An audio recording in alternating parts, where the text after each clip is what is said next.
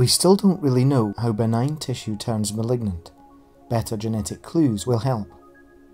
Previously, we sequenced cancer tissue in bulk, destroying the structure we're looking at, to look for genetic mutations. This method allowed us to estimate how groups of cells with common mutations, clones, are related to each other, creating a phylogenetic tree. But we couldn't tell where the clones came from and ignored the complex structure of benign and malignant tissue.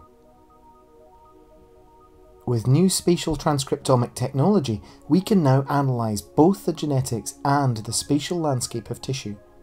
We've sampled multiple sites in several organs and inferred their genetic status from their transcriptome. Rather than bulk analysing each tissue section for one genetic readout, we instead get several thousand spot sequences per sample, each to a resolution of around 10 cells, and we can allocate each spot to a clone, allowing us to create a phylogenetic tree that parallels the transition from benign to malignant tissue. We found multiple subclones within an area of tissue, and surprisingly, we found genetic changes thought unique to cancer are also found in seemingly healthy tissue.